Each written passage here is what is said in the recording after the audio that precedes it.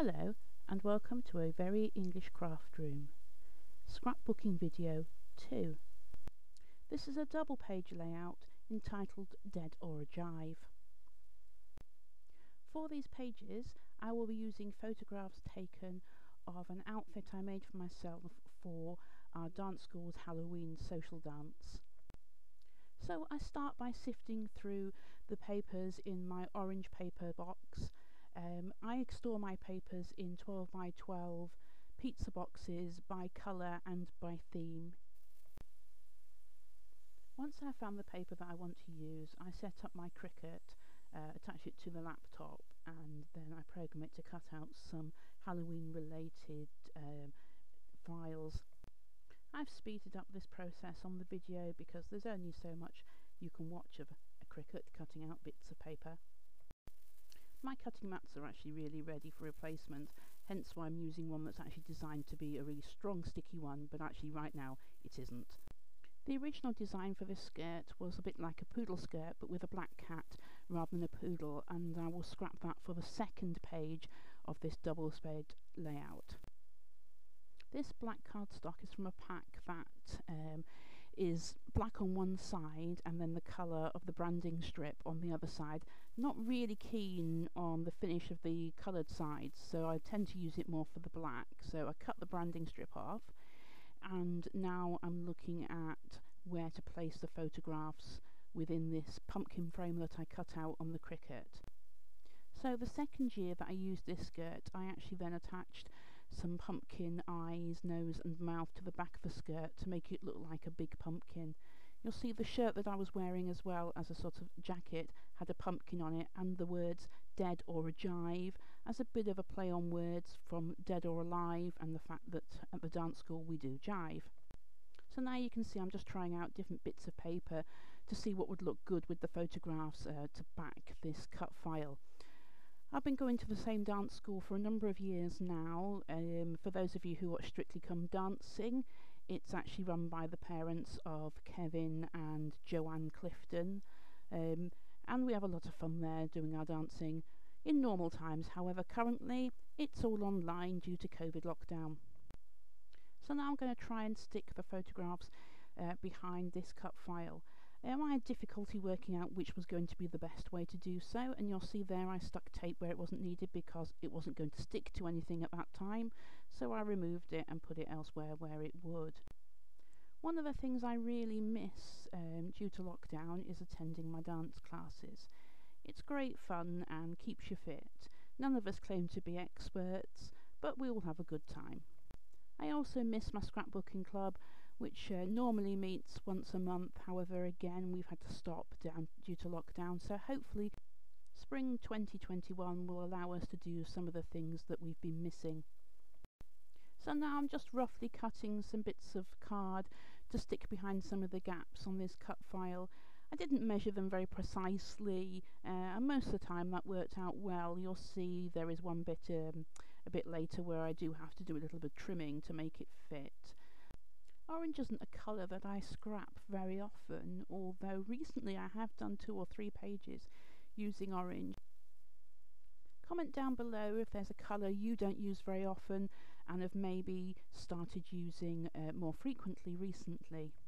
As a lot of my past scrapbooking pages were about cruises, I did tend to use an awful lot of blue. However, I do seem to have about 4 pizza boxes worth of blue 12 by 12 paper left, so maybe that's a hint to myself that I should stop buying any more blue paper. One of the online challenges that I've been taking part in has recently had a weekly challenge, so they give 1 colour per week for you to try and scrap. So that's actually been challenging me to maybe think outside the box and use some different ones that I haven't used before. So you'll see I stuck double-sided tape around the edges of the cut file, and I haven't undone any of the backing tape yet because I just want to get the position right onto the backing paper there, the black. So now I'm just going to remove the very top line of the double-sided, and again just getting the positioning right. Then if I stick it down, I can then remove the rest. This allows you some sort of degree of being able to move it if you can without actually having committed to sticking the whole thing down, which can then often ruin your paper. I apologise if you can hear any hissing or crackling from this microphone. This is one I've been using all the time, but for some reason today it just seems to be playing up. So now I'm just trying to decide which of the embellishments I want to use and where on the layout I wish to use them.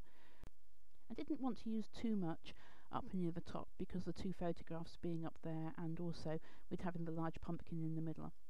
So before I place anything else, I decided I wanted to actually put my title down, and then I could sort of do the embellishments around there. So I'm using these sort of orangey gold letter stickers that I got in a set from Amazon with multiple different colours. So to ensure that the title was as straight as I could possibly get it, I've used the T-square there. I was trying to get it evenly spaced along the bottom, but it took a little bit of fiddling to get it right, even though I had measured it out. For some reason my measurements just didn't seem to work on that day, so again, having a little fiddle just to see if I can get it right, and I think it takes 2 or 3 goes to get it where I want it to be. I store all my embellishments and all my alphas by colour and by theme, so the embellishments I have in little tubs, one per colour. Some I've got in a stacking tub with each layer being a different colour, and the alphas are in a large box which each colour is in a separate plastic bag. So I've run the orange part of this little pumpkin cut file through my Xyron sticker maker.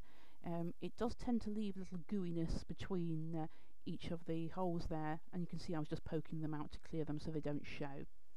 I then got an old cut mat out which I use for gluing, and use some green glitter glue just to highlight the vine on this pumpkin, just to add a little bit of colour there. I also decided to give the pumpkin some green eyes as well, and this will reflect the eyes on the cat on the second page. So as I hadn't allowed the glitter glue on that pumpkin to dry, I actually stuck the double-sided tape to the layout rather than to the back of the little pumpkin. So now, having another fiddle with the embellishments to see where I want them. I can never remember where I've put them, and at times I do take a photograph and refer back to that, but I haven't done that this time. So having a bit of a play round, you can see I've really speeded it up here. So now I know roughly where I want things to go. It's time to start sticking them down. So again, I went to use my Xyron sticker maker, however it's at the very end of the roll of sticky tape, and I need to go and get some more from out of the cupboard, so this wasn't actually very successful. I managed a few bits, but not all of it, so I end up using double-sided tape to place most of the items. When using double-sided tape on the buttons, I do sometimes use a little bit more than the length of the button, but then fold it over to make it look neat, as you'll see I was doing there. Wanted to get this little pumpkin underneath the letter there from Dead. So the little pumpkin there had used up the very last part of the sticker maker, and instead of it just putting adhesive where you wanted it, it just left a whole sort of rectangle of adhesive stuck to the back of it. So again, I just folded the edges in with that. As I'm recording this today, it really is a bit wet and miserable weather outside. I hope it's a bit better where you are. So these 3 little embellishments I'd actually thought was part of the banner that I'd stuck at the top. I thought it all was stuck together, but it wasn't. So I ended up using them elsewhere in the layout just to add a little bit of sparkle here and there. So more buttons being stuck down. We're nearly finished at this stage. There goes the last one of those little ones that was on the banner. And here we are, the first page of the double spread layout now complete. So I'm just going to pop this to one side and then make a start on the bits I need for the second page. So for the second page, I'm using some plain orange cardstock and a cat that I cut out on the Cricut, a title I cut out on the Cricut, photograph of the front of the skirt. There you can see the cat on the poodle skirt. There's the little title, Happy Halloween, and I cut out a few pumpkins, and I'm just trying to decide which ones to use and where to put them. So the cat at the moment is facing the same direction as the cat on the skirt, but he doesn't end up facing that way.